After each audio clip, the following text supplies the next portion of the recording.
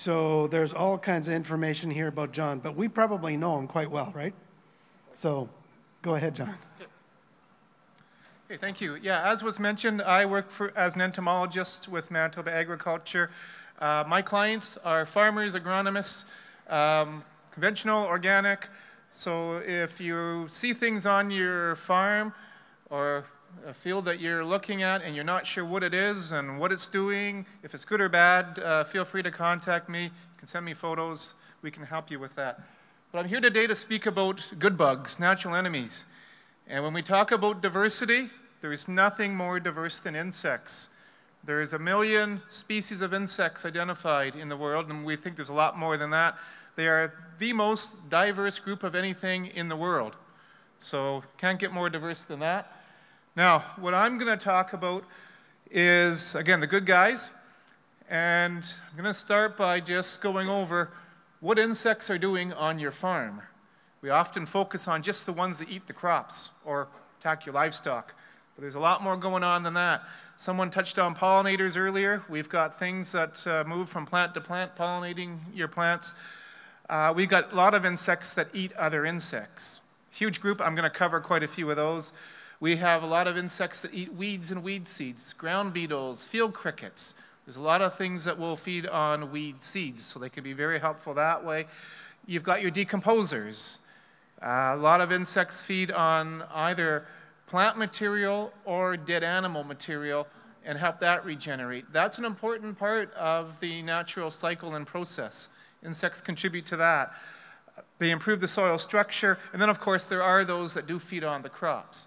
But overall, you do not want a farm setting without insects because, again, there's some that do feed on the crops, but there's a lot more that are helping improve your bottom lines and your yields and your crops. You need those ones.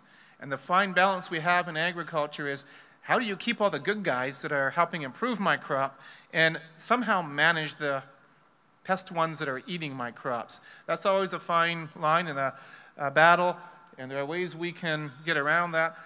Before I get into showing you some of the good bugs that are on your farm and how you can enhance them, here's a quote from somebody from McGill University, that diversity is expected, on average, to give rise to ecosystem stability.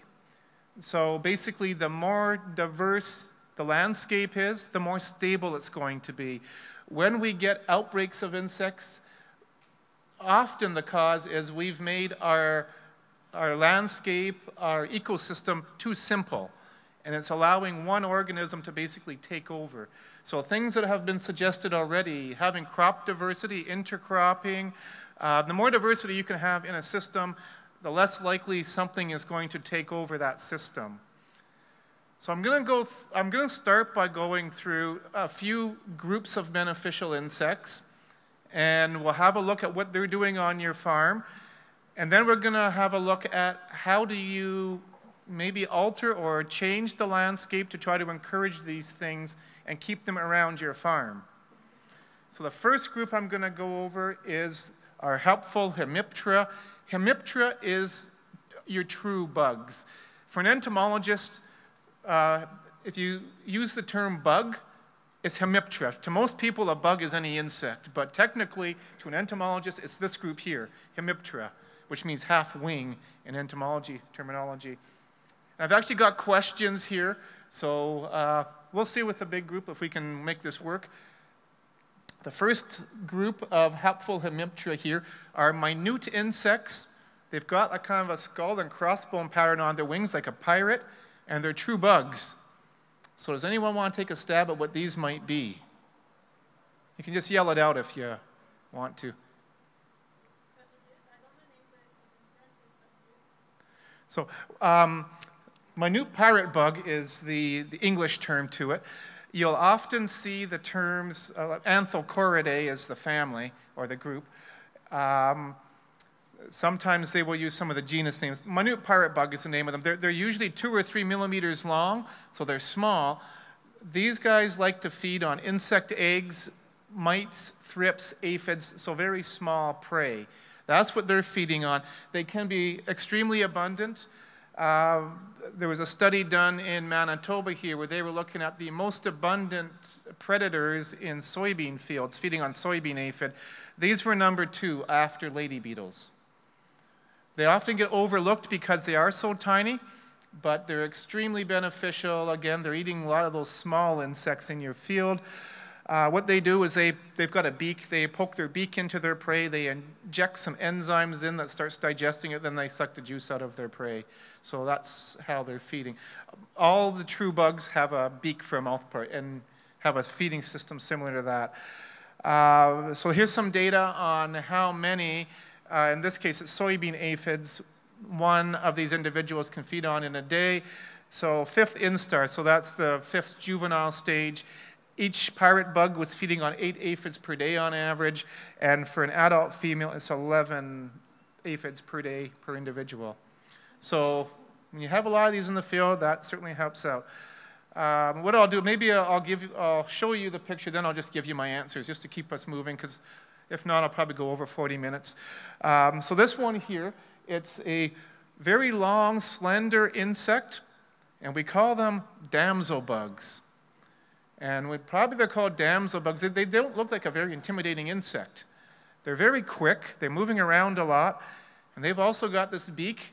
And the way they feed is they're quick, they'll run up to a piece of prey, a diamondback moth, caterpillar or something. They poke their beak in, they inject some toxins, then they kind of wait for their prey to stop kicking, and then they suck the juices out of it. Very similar to minute pirate bug. They can be very numerous. We did a study a couple years ago on aphids in cereal crops. And in Manitoba, they were one of our dominant predators. After your ladybugs and lacewings, they were one of the dominant ones. So they can be very valuable. Now, they will feed on small things like aphids. They will feed on some larger caterpillars as well. In fact, diamondback moth is one they often feed on. The picture I showed you is one particular species. There's a group called Nabis, but there's actually several different types or species of these in Manitoba. In fact, there's 22 species in Canada for damsel bugs. So they are somewhat diverse. Now here's some stats. The experiment here maybe was a bit contrived. What they did was they took some damsel bugs, put them in a container. They didn't feed them for a while. They got them good and hungry. Then they started dropping diamondback moth larvae in. And on average, they ate about 131 eggs or 95 diamondback moth larvae in 24 hours. Now again, that might be a bit contrived because they were hungry to start. They didn't have to move for their food. It'd be like having me at a buffet, really, really hungry, and someone just keep bringing me plates all day. I'd probably eat more than I normally would. But the bottom line is they can eat a lot of caterpillars or insect eggs in a day. So if anyone wants to try that experiment, I'm game for it. But big appetites, they are very valuable natural enemies. I mentioned they're quick too.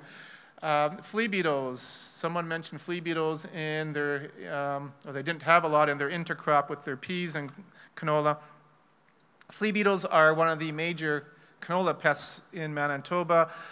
Now, damsel bugs probably don't eat a lot of them, but being a quick insect, they can catch the odd one.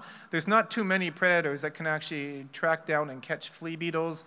Damsel bugs are one of a very short list of insects known to actually feed on flea beetles, although they're probably not a big part of their diet.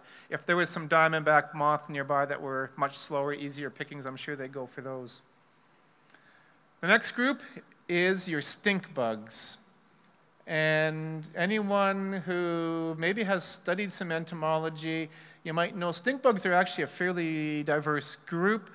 There's a subfamily of stink bugs that is strictly predaceous. So not all stink bugs are predators. There are some that are plant feeders. There's one or two that, at least further south, can be somewhat of a pest of corn.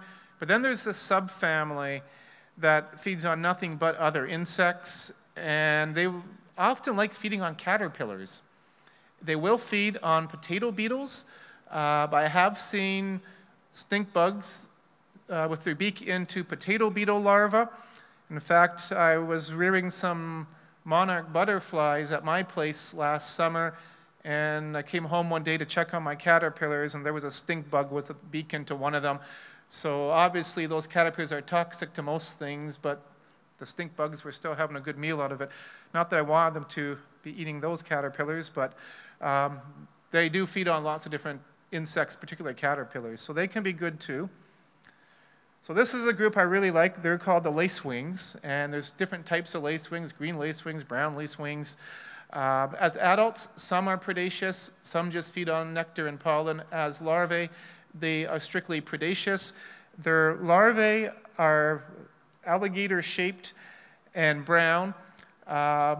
Some people will call them aphid lions. They really like aphids, and they've got big sickle-shaped mandibles. When they see an aphid, they will come up to it, grab it with their mandibles. Again, they're injecting toxins in, and then they suck out the juice. The aphids will try to avoid them. I'll show you a video in a second of an encounter between a lacewing and an aphid. Green lacewings, again, they're valuable predators. They are somewhat diverse. There's about 26 species in Canada. I've explained they inject their digestive juices into their prey and they feed. Now, the video I'm going to show you here, I want you to have a look at one of the aphids being fed on.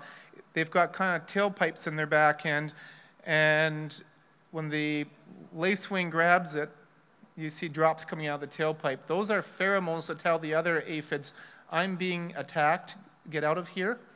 Aphids communicate that way. Sometimes what happens is the aphids will start dropping off the plant when they're being attacked, and then things on the ground like ground beetles can get them. So, oops, I'm going to have to go back here.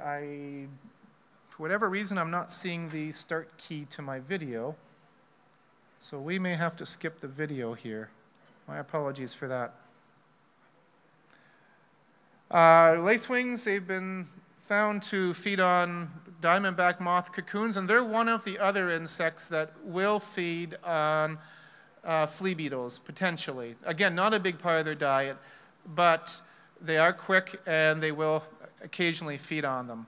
The photo that I showed you earlier, I'll just go back a couple slides here. The photo that'll be on your right is a lacewing larva feeding on a lygus bug. Lygus bugs are also very quick. And I took this photo in an alfalfa field. This lacewing larva was feeding on a lygus bug nymph it had captured. So they're certainly quick enough to chase down and catch things like lygus bugs. Okay, beneficial beetles. We've got a lot of different groups of beetles that are predators, so I can't cover them all. I'm just going to go over what I consider our top 3 or 4 groupings. The first group here, one of the more diverse groups that we've got, these are the ground beetles, or carabids. So we've got roughly 370 species of ground beetles in Manitoba, and there's about 980 species in Canada, so a very diverse group. These are they're usually black or brown beetles. When you turn over a board or kick over a clump of soil or looking under crop debris and you see these black or brown beetles scurrying around, those are often ground beetles. Very diverse. They can be either really tiny or quite large.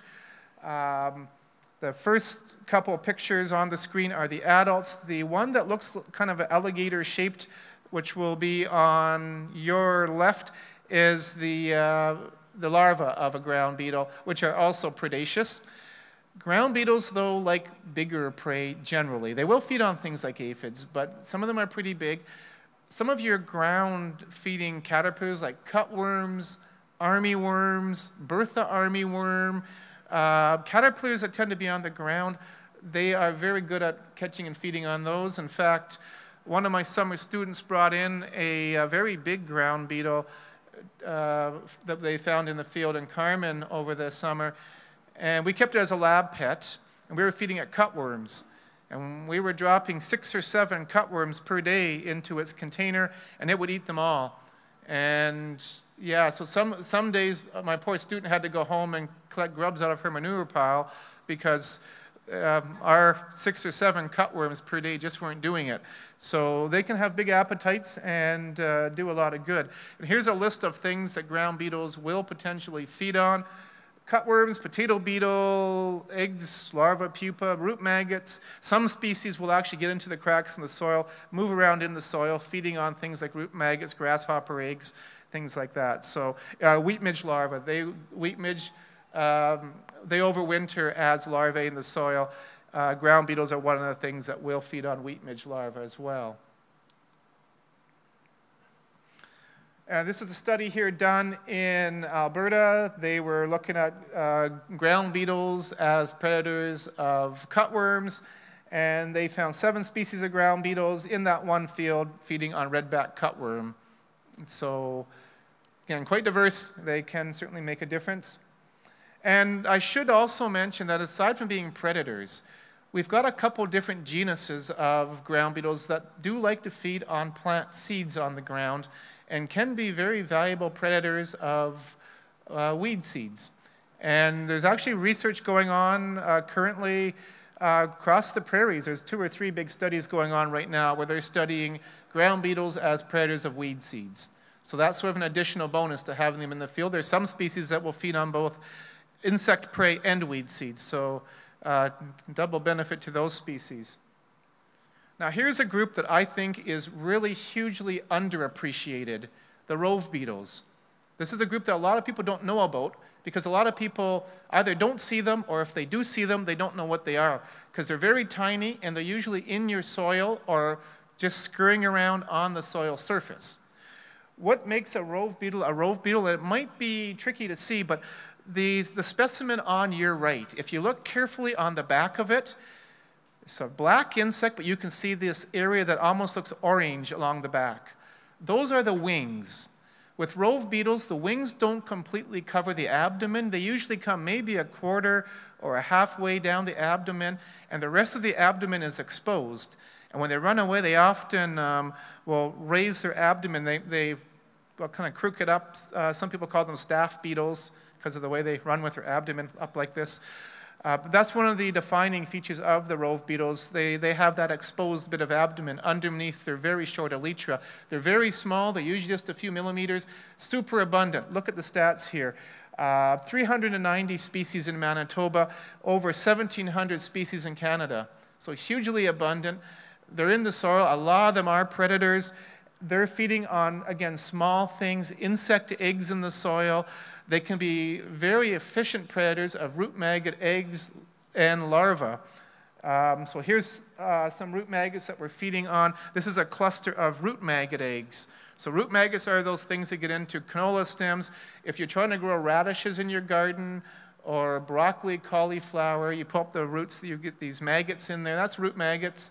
They can be quite a nuisance, especially people trying to grow radishes and some of the rooting brassicas, turnips. Rove beetles, again, they're not going to wipe out the root maggots in a field, but they would certainly help bring the population down. So they certainly do help out a lot. Okay, this was another quiz question. A lot of people get this one wrong, and this is one I think everyone should know. These black alligators. They're quite common. These are lady beetle larvae.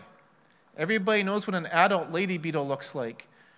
But they don't start out as orange and black beetles. They have a larva stage, and the larva stage looks like a little alligator. And it's usually either black or gray with some orange or yellow markings on it. So get to know those. Those are good guys, and they're super abundant. A couple times I've had people send me photos of these, and one sample came into me. They were saying, these are all over our crop. Should we be spraying? And my answer is, you might want to look for aphids, but no, don't be spraying for lady beetles. These are strictly predators.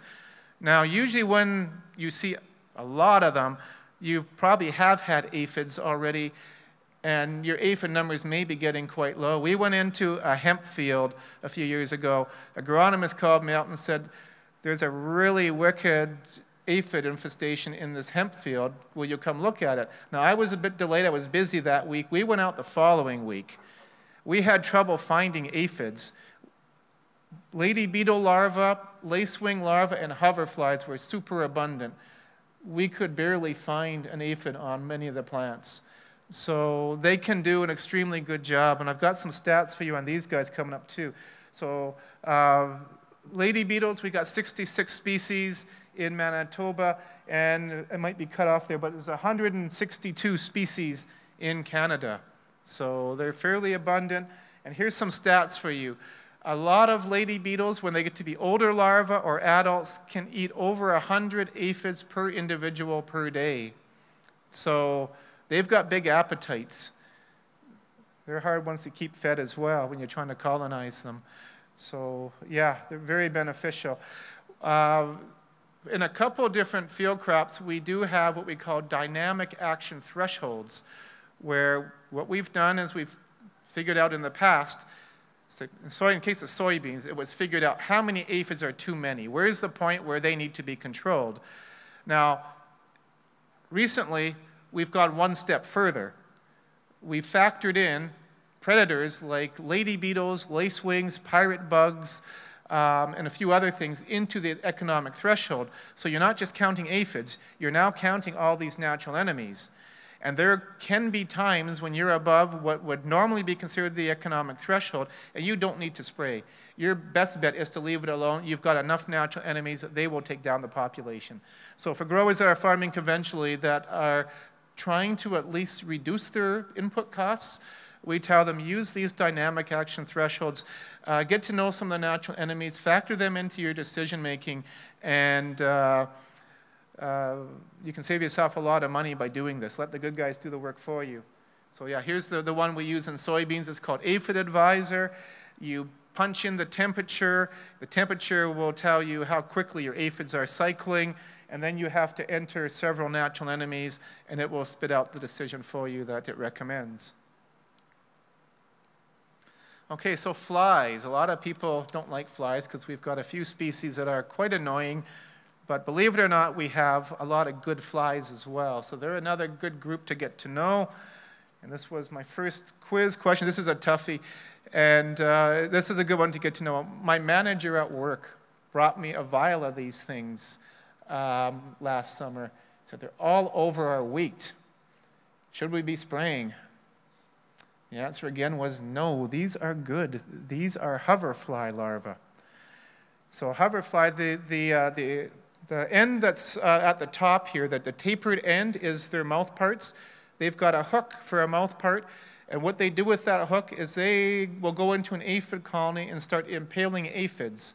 And then they hold the aphid up and they suck the juice out, kind of like a freezy being eaten down, and then they put the aphid down and they'll impale another one, hold it up and suck the juice out. And if you ever get a chance to watch this in the field, it's very amusing and fun to do. But the adult hoverflies, I know you've all seen the adults. They're along the bottom here. The adults are bee and wasp mimics, and they come to flowering plants. They're also very good pollinators, but they will come to flowering plants. If you see what looks like a bee or wasp, come to a flower and hover like a helicopter. That is a hoverfly. It's not a bee or a wasp. It cannot sting you. It's a fly. It's a good fly. And their larvae are strictly predators. They're, like I said, in the aphid colonies. The female adults know enough to lay the eggs right in or next to an aphid colony. So when the larvae hatch out, the larvae don't have legs, so when they hatch out, they don't have far to move. They just go into the aphid colony and start picking them off. So they're good guys, super abundant. I'll go back a slide here. We've got over 500 species in Canada, so a super abundant group as well. I guarantee if you've got something flowering in your fields or your garden, you will see hoverflies. They will be in there. And if you've got aphids on any plants nearby where they are, that's where they're going to be laying their eggs. So super good guys. Don't be afraid of them. They can't sting you. They're not bees or wasps. And this is a bit of data on how many aphids, in this case, hoverflies, were eating in a study in Ontario. It's old data, but I still think it's one of the better studies on hoverfly consumption. And the third column in shows you the number of individual aphids that one hoverfly would eat in its larval life stage. And the far column is the number per day. And you can see that for most species, it's between about 15 and 25 aphids per day, or somewhere around 300-400 in their lifetime, but there are some species where it can be closer to 50 aphids per day and closer to 500 in their larval lifetime. So Again, that all helps out. When you got these guys and lady beetles and damsel bugs and pirate bugs feeding away, it makes a difference. And this is just another study on a specific species of hoverfly. In this case, it was eating about 400 aphids per day. Okay, this one is a tricky one. There's your answer. I get a lot of questions in the springtime. People are often digging around in the soil for cutworms and wireworms in the spring, and they come across these white, very immobile worms that squiggle around. If you poke these things, they go snaky. They squiggle around like a snake would. They're very active, so obviously it's not a wireworm, way too active and not the right color. It's not a cutworm. These are stiletto fly larvae. So stiletto flies are big, hairy flies. Their larvae live in the soil, and they feed on things in the soil. So things like cutworms, wireworms, whatever they can find. Now, I guess, unfortunately, they do feed on earthworms as well. They're not too selective. Whatever they can tackle in the soil, they'll feed on. But if you happen to have a lot of wireworms in your field, stiletto flies will help you out with that. And so here's the picture of the big hairy fly. If you are in a field, you may see them early in the day landing on the plants. When the day gets warmer, they get very active. If you're ever out sweeping in a field with a sweep net and you catch flies that almost look white, hairy and white, a good chance that they're probably stiletto flies. And again, earthworms, wireworms, things like that are their food. One last group of flies I'd like to cover. Very important group, and again, one that gets overlooked is called tachinid flies. A very diverse group, and the picture doesn't show it well, but tachinid flies are usually housefly-like, sometimes a bit larger. The end of their abdomen is usually very hairy or bristly. And oftentimes, again, if you're out scouting a crop with a sweep net, and you go out on a hot day in July and sweep away, you'll often get a lot of what look like houseflies coming out of the net. Quite often, a lot of those will be tachinid flies. They can be quite abundant, very diverse. About 736 species in Canada, so a fairly diverse group. What they do is they lay their eggs often on caterpillars or other insects. So people, if you're scouting for armyworms or Bertha armyworm, every now and then you'll find a caterpillar that in behind the head there's a white spot on it. That's a tachinid fly egg. And when that egg hatches, the larva gets right inside the caterpillar. It lives inside the caterpillar. Sometimes they make a breathing hole. So if you look on the back of the caterpillar, you'll actually see almost looks like a blowhole. The photo here shows it. That the white patch on the back of this caterpillar, that's a tachinid breathing hole. So the larva can breathe. So you know this caterpillar is parasitized. It's not going to make it to the pupa stage. It'll die eventually. And if you get enough of these things, they can help take a population down as well. And the last group I'm going to cover is wasps. When I use the word wasp, people usually automatically think of yellow jackets, but that's not what we're going to talk about here. There's thousands of species of wasps in Canada, and there's just a few that will bother you and sting you. There's a lot of wasps that are good and would never be able to sting you. And the photo you see here is a type of wasp called Cotesia. And a couple years ago, we had a fairly decent population of armyworms in Manitoba. People were starting to spray for them. One of the growers just south of Carmen brought me a sample of armyworms from his field. And I wanted to use these for a crop diagnostic school I was teaching at. So I was keeping these in a big container. And my student came in from lunch one day and was looking in the container and was saying, something weird is happening. And we went and looked inside. And what you see on your left is a bunch of Cotesia larvae coming out of an armyworm. When Cotesia lays its eggs, it doesn't lay just one. It lays anywhere from about 20 to 50 eggs in the same caterpillar. They're all the same age. So when the Cotesia larvae emerge from the caterpillar, it all happens instantaneously. And then you get this cluster of pupa, usually at the top of the plants. They can be quite beneficial. In fact, that sample that came into me, 60% of the caterpillars had Cotesia in it. He ended up spraying the field. If he would have left it, 2/3 of his population would have been naturally killed. So they can be quite beneficial. Now, again, there can be cases where the armyworms are not heavily parasitized, are abundant, and we need to manage them. But there are other times when the natural enemies will do the job for us. And that's just one of our parasitic wasps. Here's a table here showing you some of our key groups of parasitic wasps. There's a huge group called the ichneumonids, 2,000 species in Canada. A lot of people don't know what they are. Again, if you're doing a sweep net sample in a field on a hot day, you'll have a lot of tiny black specks that pop out of your net. They're not all little flies. Most of them are probably either ichneumonids or braconids. Two very abundant groups, 2,000 species of ichneumonids, about 830 species of braconids in Canada. So very abundant groups. Again, one of our probably more underestimated groups of insects, your parasitic wasps. Super abundant, super helpful, but harder to identify. You have to have good eyes and know what you're looking for. Now here's one that anyone growing cabbage, cauliflower, broccoli wants to get to know. This one's called diadegma. Diamondback moth blows up from the US on the winds every year. They get into your crucifer vegetables. They can make a mess of them. They're really hard to control. Sometimes even with the natural enemies, we still have to do additional things.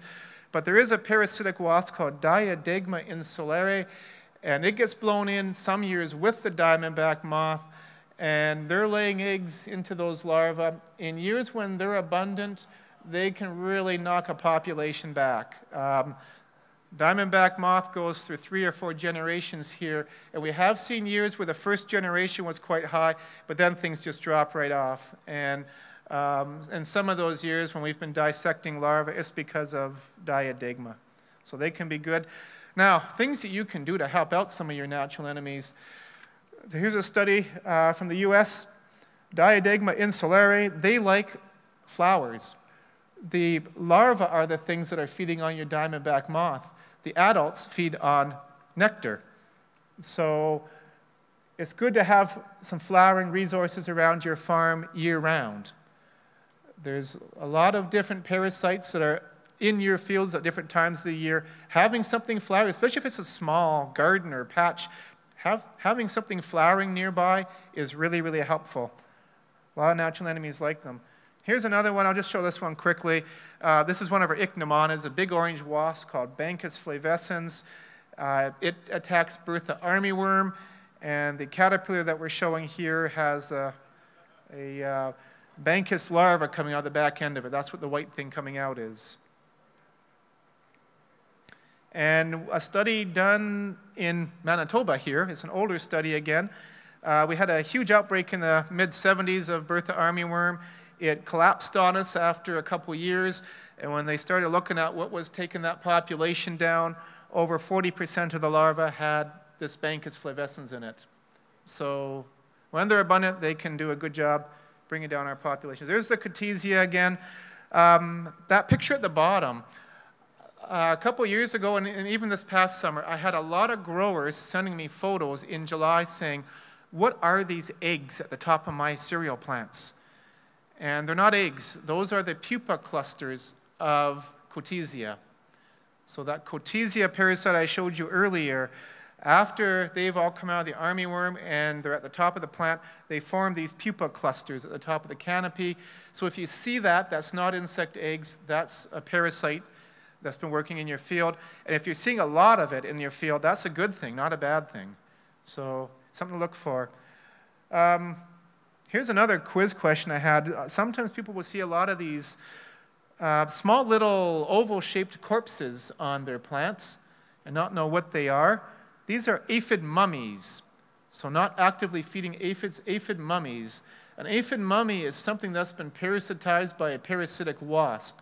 The wasp will lay their eggs right into the small little aphids. The wasp larva makes a home out of the aphid, eats the insides out. Now, eventually, instead of just dying and shriveling away, the aphid becomes a hard house for that wasp larva. So this is your aphid mummy. Eventually, the wasp larva will cut a hole in the side of it and emerge. But in the meantime, it's made a home out of that aphid. You can see in the picture here, a couple of them, you can see the holes in the back of them. That's where the parasitic wasp would have emerged from to go look for more aphids to lay more eggs into. And these can be quite good. If anyone's got a greenhouse operation going and you start having aphid problems, this one here that I'm showing, Aphidius urvi, you can buy those. Call Even Spray on Lagimodier in Winnipeg. They will send you Aphidius urvi, or they've got a whole catalog of beneficial insects, actually. They will send you some of these for your greenhouse. Once you get them going, they can do a good job keeping your aphid populations low.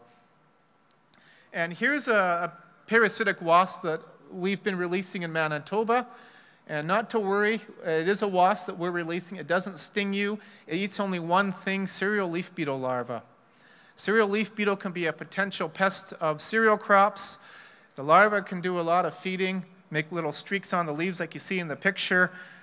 It's a newer insect in Manitoba. It's been here just over a decade. When we first found it in Manitoba, we tested it for parasitism. It had 0% parasitism. So we started bringing in this parasitic wasp from Alberta where it was highly parasitized. We got it going. Some of the initial areas where this thing was establishing, a few years later, we were finding 60% parasitism. So I continue to track the progress of cereal leaf beetle in the province. Whenever I find a new population of it, I test it for parasitism. If the parasitism is low, I call my colleagues in Alberta. They send me the parasitic wasp. We do a release, and we keep track of what the percent parasitism is. It seems to take very well. The reason this happens, you see two different larvae here. The larva on your right is yellow. The one on your left is black. It's black because it's coated itself in its own feces, which apparently makes it distasteful to a lot of predators. But this parasite, Tetrastitius julis, it can smell chemicals from this feces from a long ways away, and it knows exactly where those cereal leaf beetle larvae are. So once it smells this, off it goes, it lays an egg into the larva, and that larva is toast. So very efficient, good predators, good parasites, so we're releasing those wherever we find them. Now, I want to wrap up by giving you a few tips on things you can do to make sure you keep these good guys working in your fields. First of all, if you are using insecticides, whether they're organic products or not, first of all, consider, do you really need to use them? Some cases, you may need to. If you do, fair game, but use them only when needed. Sometimes you don't need to be spraying a whole field or crop. You can spray patches or strips. That can help reduce your impact on natural enemies. And anything you can do, such as crop rotation, intercropping, to keep the bad bugs low is good. The less insecticide you can use, the better. So we encourage that, conventional or organic. We encourage better for your bottom line and better for the natural enemies. The less insecticide you can use. Oops, I'm going to go back a slide here. So here's something that may be of use if it's practical for you. These are called prairie strips. This research was initially done in Iowa, and it was originally done by soil scientists because they wanted to find a way to minimize soil loss into our waterways and soil erosion. So they came up with this concept. What if we had maybe anywhere from 10 to 25% of our land in prairie strips running across our fields? What would that do? And so they developed a system where they were testing these, and they were finding that, yeah, they were losing a lot less soil. This was great at reducing soil erosion and nutrient loss. Entomologists jumped all over that and started to look at what's this doing to our natural enemy levels in the field, and our parasites, and our pollinators. And in some of these prairie strips, they were finding over 70 species of pollinators, and lots of ground beetles and other predators. So you do have this effect where close to that prairie strip, your natural enemy levels are way up. So that helps. They've been doing this for a long time in the United Kingdom. Their fields are a lot smaller there. And in the United Kingdom, they call them beetle banks because the initial intent over there was to produce habitat for ground beetles to help keep their aphid populations low. They've got an aphid there that spreads a disease that they really struggle with. And they've been looking for ways to keep this aphid in check. And so beetle banks are one of the things they use. If you need information on this, University of Iowa has some good information on their website. And this is sort of what they recommend. So you can see how it's done. Strip of prairie going through your crop. The goal is, again, to reduce soil erosion, provide some good habitat. Now, they were encouraging people to use native species if possible. Again, you've got to be practical. Whatever is going to work on your farm, I guess, is good. Again, they'll recommend anywhere from about 10 to 25% of the land, but whatever is practical on your property. And their recommendation is anywhere from about 30 to 120 feet in width for the strip. But again, you can make it suit your purpose, whether it's 10% in 20 feet strips, whatever works. It might help reduce some of the bad bugs, also help reduce your soil erosion. The last tip I'm going to give you, the more naturalized habitat you have, if you've got shelter belts or forested areas around your property, that's good, because those areas do help provide habitat for a lot of natural enemies. Here's one here, the multicolored Asian lady beetle. Now, unfortunately, this is the lady beetle that's also good at getting into your homes. It's not native to Manitoba. Shouldn't be here, but it was introduced, and we've got it now. And it is a very valuable natural enemy of aphids. They eat a lot of aphids. But in Asia, where they originated, they're more of a forest species. They live in the forest quite a bit. And a study in North America, they did find that areas that have a lot more tree cover around the fields or near the fields have more of this species, and they will eat more aphids in the field in areas that have more trees. And that's not just this species. There's a lot of other species that the same thing applies to. So having some of those treat areas, whether it's a shelter belt or just an area of bush near the field, that can help. And last tip here, my talk's been more about the predators and parasitoids, but you got to be thinking pollinators when you're doing pest management. So if you ever do have to treat a field, be aware of pollinators that might be in the area. Honeybees are very good flyers. They will go as far as they have to get a meal. But just because you don't have beehives right next to your yard doesn't mean that you don't have bees from a mile or so away feeding in your yard. So if a person does have to spray, we always advise spray as late in the day as you can. Use a product that's less toxic to bees and let the beekeeper know. There are some products out there that will kill things like grasshoppers and caterpillars and are totally harmless to honeybees. So if the person is spraying, we really encourage them to use one of these products. They're at least semi-selective and not something that's broad spectrum and takes out everything. So in summary, insects have a lot of roles on your farm. They can be good in many ways, so you want them around. You don't want to kill all the insects on your property. You've got some that are predators that have some pretty big appetites. You've got a lot of tiny little parasitic wasps and things flying around, so have some flowers around, have some resources to keep them going, and try to use as many strategies as you can to keep some of these beneficial insects active in your field. And there's my contact info, so if you're ever dealing with bugs on your property and you want to know are they good or bad or what can I do, you can contact me. We'll help you with that.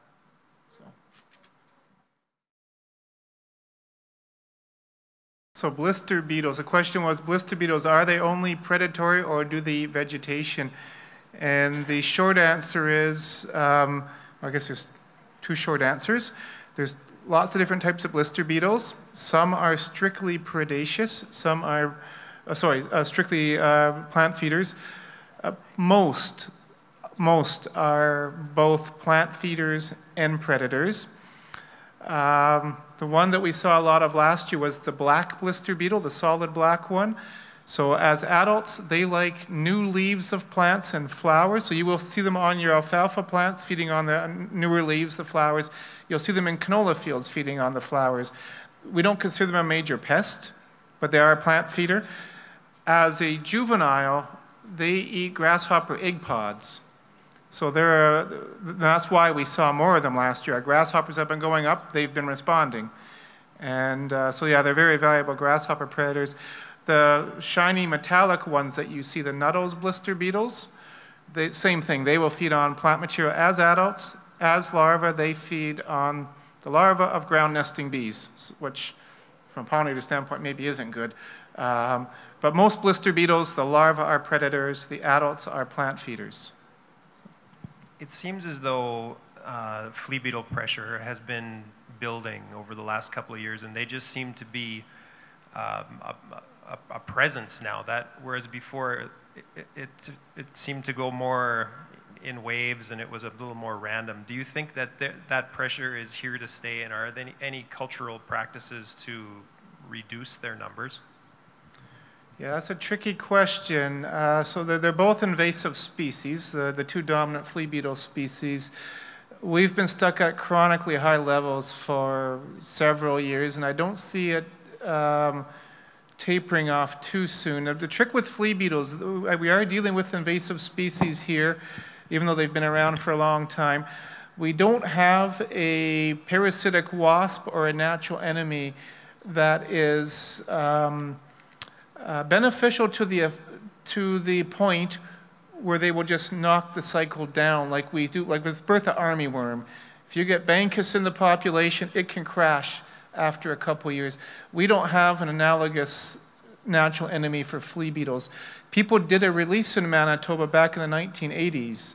There was a wasp called Micropletus that they tried releasing, thinking that might be maybe not the silver bullet, but something that gets them into more regular cycles. It didn't work.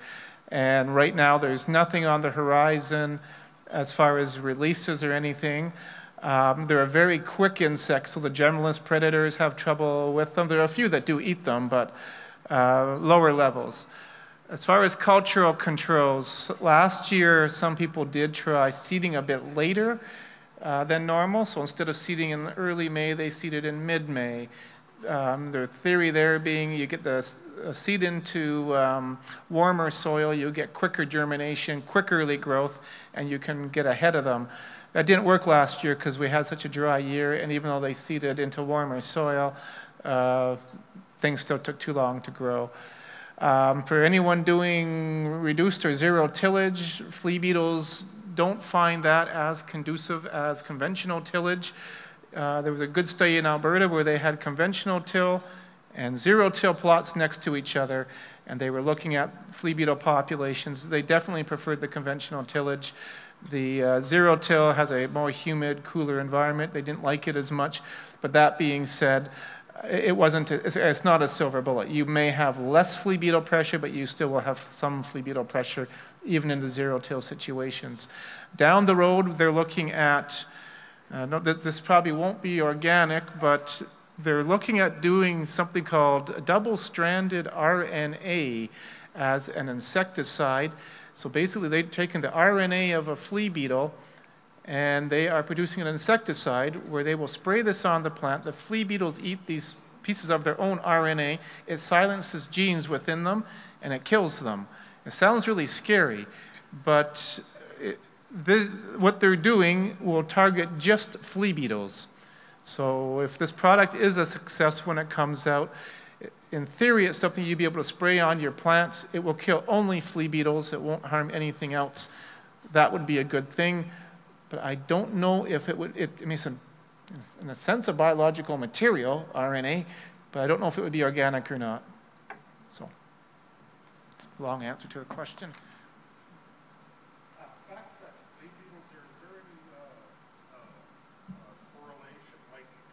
Higher brick levels and less flea beetle or armyworm pressure? Higher, was that brick levels you were? No, no one's ever done the research with those insects, so hasn't been studied.